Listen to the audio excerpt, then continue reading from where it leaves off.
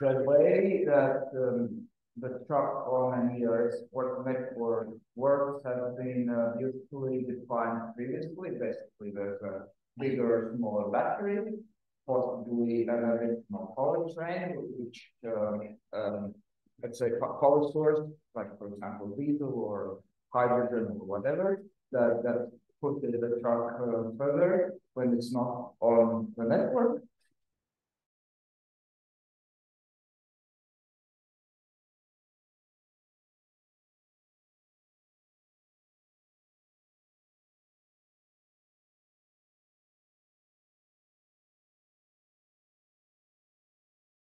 Good. Okay.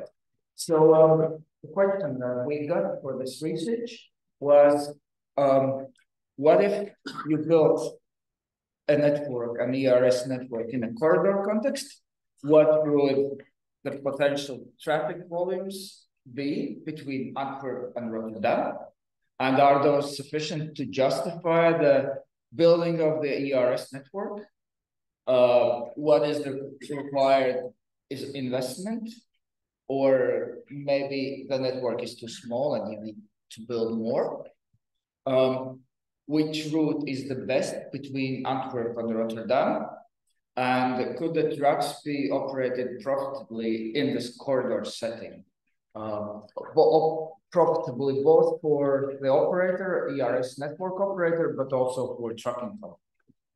So the method, what we did is we collect the inputs, which are the traffic data, the technology and operational assumptions, and we have some scenarios. We calculate the result on the cost for users and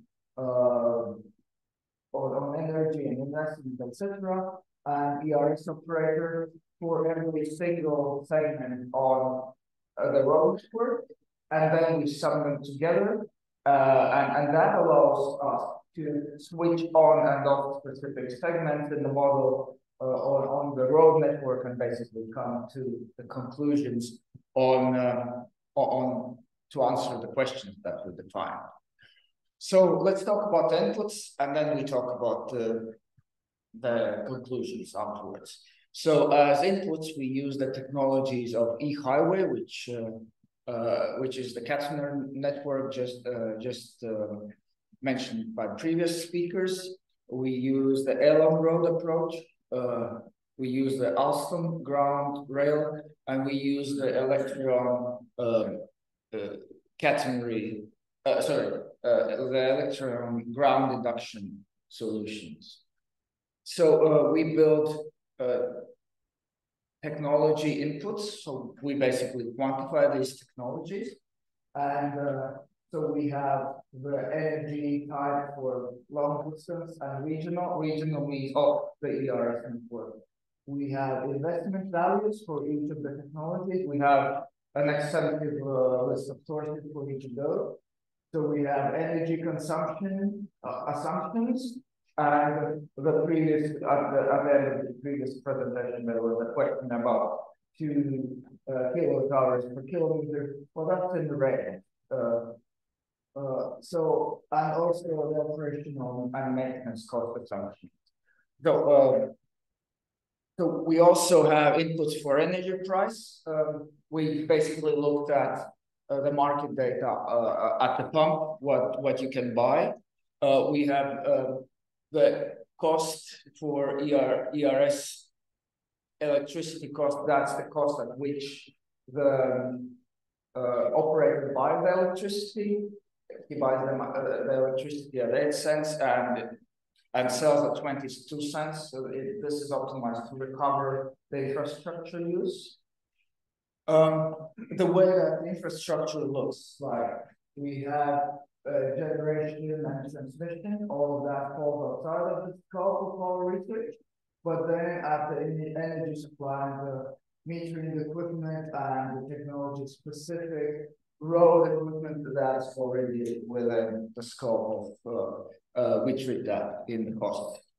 So how much, the question was just from up there, how much does it cost to build depending on the type of ERS, we have and the traffic volume, you have to supply a certain amount of electricity, which means all the power connections need to be adequate with that volume.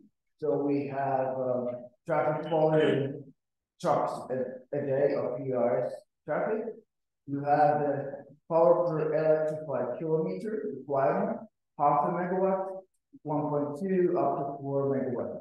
And then you have, oh, I apologize.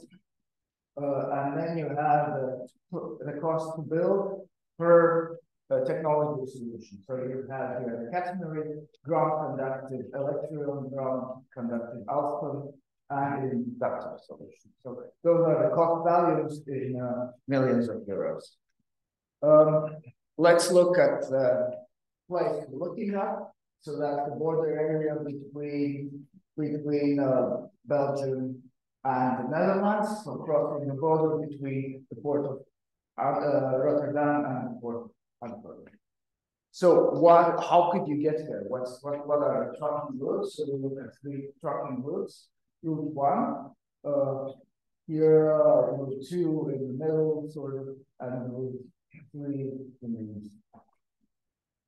So we model a number of scenarios, and this is a summary of scenarios. So this is more than 100 scenarios condensed into one table. So we have the base scenario. We have single technology scenarios where every technology is just 100%. And then we have mixes as if they were adopted. So here is a summary. So let's talk about findings. It turns out that the eastern route is the best because it turns out that there's more users on that route that could potentially use it. So here is this area is mostly empty and agriculture and less industry. And here to the east, turns out that this area is full of logistics centers, etc. So there's a lot of freight traffic which could be using the ERS. How much does it cost? That's to answer, depending on the technology and the best estimations of the technology providers, but also depending on the amount of kilometers that have to be electrified. The optimal coverage, that's based on what we got from interviews with the technology providers. So we have somewhere from 122 to 119-ish million euros to electrify this corridor, based on the different routes. So more or less the same. Also, it must be taken into account that none of the technology providers have built 100 kilometers or 200 kilometers of electric road. So it's an estimation. Some of the estimations I trust more, some I trust less. I don't know, I can't verify, neither can they. I'm not saying they're intentionally lying, it's just that nobody knew, right, to the exact euro. But those are the best estimations. So if you operate it as a network operator, can you make money? That's the most important question. Can you run it profitably?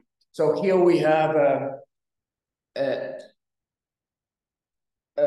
estimation of ERS operator profitability for the best route, so the eastern route, which is the most interesting to do it. And it turns out that you need only 5% of the trucks using the road for the system operators to start making money. So it's very good economics for the system operator, and it confirms what the Smart Freight Center just said in the previous presentation. Yes, they can make money, they can make good money on this as an operator. So, of course, the break-even depends on the on two main factors. So at what price do you sell that electricity, and the technology adoption level. And the more you have better adoption, the better it's like, so the higher your, let's say, the more you earn basically as an operator. So if the ERS users use diesel or other fuel, so non-electricity, then that's worse for the operator, because that's an electricity that he didn't sell. That he didn't sell electricity that was used and replaced by the diesel. So in summary, all of scenarios that we calculated and everything. So basically here we see what if in comparison to diesel. So diesel is 0. That's the baseline for us here. And if you switch to LNG, LNG is very cheap based on the market data over the last year. So you would save 6%. If you switch to fuel cell vehicles, so hydrogen, you would pay 75% more using this corridor. So, but what we care, what we care about is the ERS part. So you can see that depending on the battery sizes, so with the smallest battery, with catenary trucks, you would be saving the same 6.3% as you would be if you switch to LNG, but of course LNG is not a great solution, but beyond. So similarly, the same result also goes for battery electric trucks with ground conductive rails, and also for also ground conductive rails, and also the same for electron inductive. So all the ERS solutions are very close to each other. And of course, the ones that are here, you might have the tall bars, so those are the ones that involve hydrogen. So if we look at two companies, two firms that that might consider doing this, and the one on the left has an average cost curve and marginal cost curve, and we all remember, and the one on the left initially has the same cost curve, and they're working in a fully competitive market. And the one on the right side, yes, I will switch to ERS. So what happens? What it does, it basically shifts down its average cost curve. So it ends up with shifting the market price from P0 to P1, and ends up with an economically rational amount of service that it provides, and of course it ends up with an extra profit because it switched to ERS.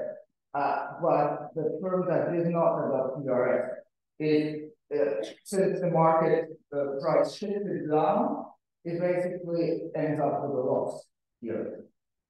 So it's sort of either you do it or you end up working on your cost. So also we see a potential for a flywheel effect. So what basically happens as the adoption of ERS grows, it brings higher revenues for the network operator. He can reduce the energy price on the network or grow the network, which in turn provides incentive for more freight operators to switch to the network. And it goes in a loop, which it's like a snowball, can't stop it. So we got the question, what is the best ERS technology? The answer is, I don't know. The economic analysis is not the tool to answer this question with, because we noticed that the power transfer capacity, the power that the ERS network can supply to the truck, the longevity of the specific technology, vehicle equipment costs, other operational characteristics of the technology, etc., are the ones that will and should influence this choice. But I can't tell you. The thing that I know is that the best ERS technology is the one that will be built. Thank you. Questions?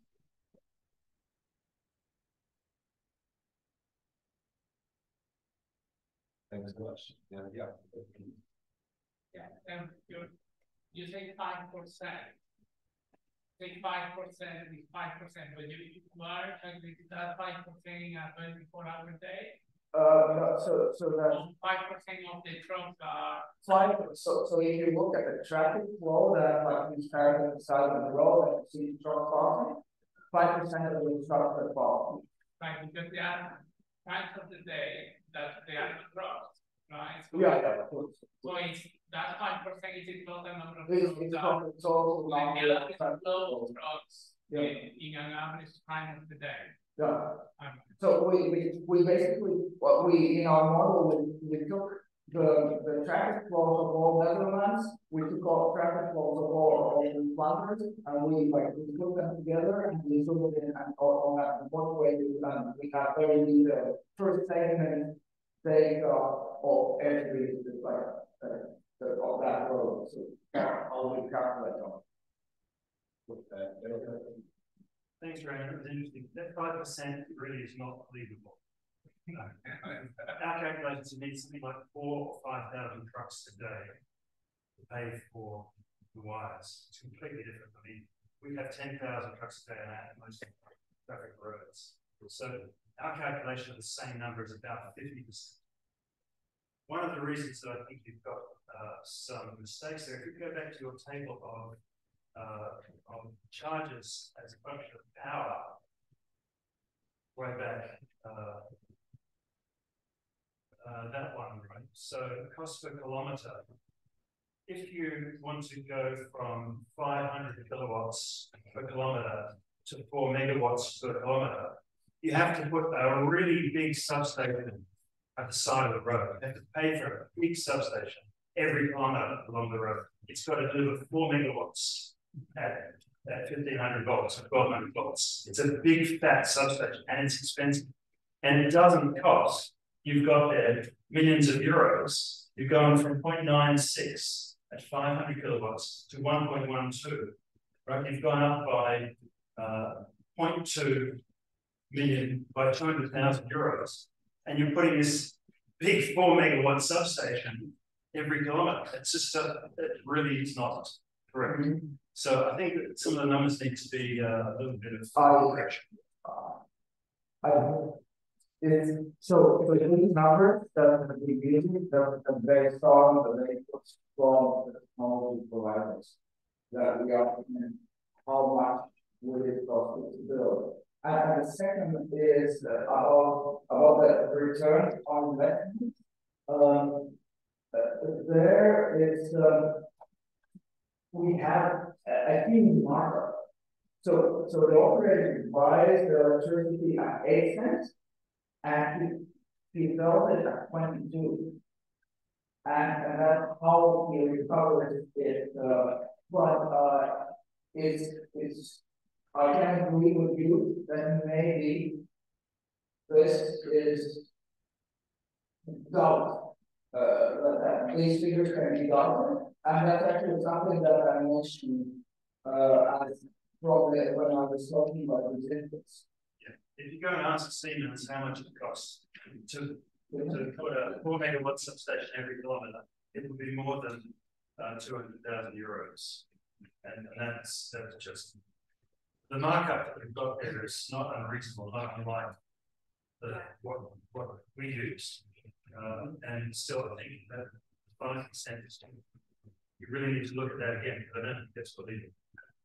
So you think that there's a problem with might be problem with it? I have got to see. Yeah. One, I agree.